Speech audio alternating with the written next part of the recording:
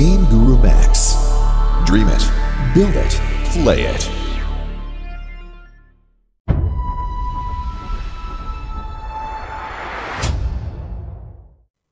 Hello there, and welcome to the GameGuru MAX March update. Let's take a quick look at what the team and community have been working on in the GameGuru MAX universe. Right off the bat, we wanted to share the news that our refocus to tackle the high bug count in the current early access build is going very well, bringing the count from 475 in late January down to 367. That's over 100 bugs sorted, around a quarter of all extant bugs.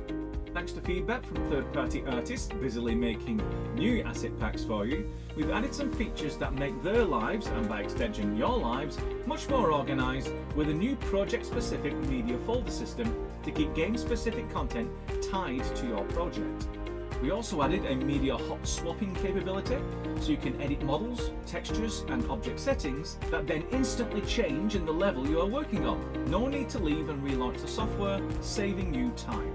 Finally, we bowed to overwhelming requests for parallax occlusion mapping and have enabled this feature for artists and game authors alike who want to take advantage of this excellent visual effect.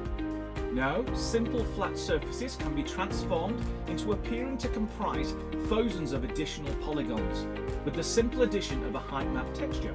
We look forward to releasing new DLC asset packs with this additional capability. To stay up to date with development on GameGuru MAX, you can join us live every Wednesday at 7 PM GMT on YouTube, where the development team will be happy to answer all your questions. Until next time, happy game making! GameGuru MAX. Dream it, build it, play it.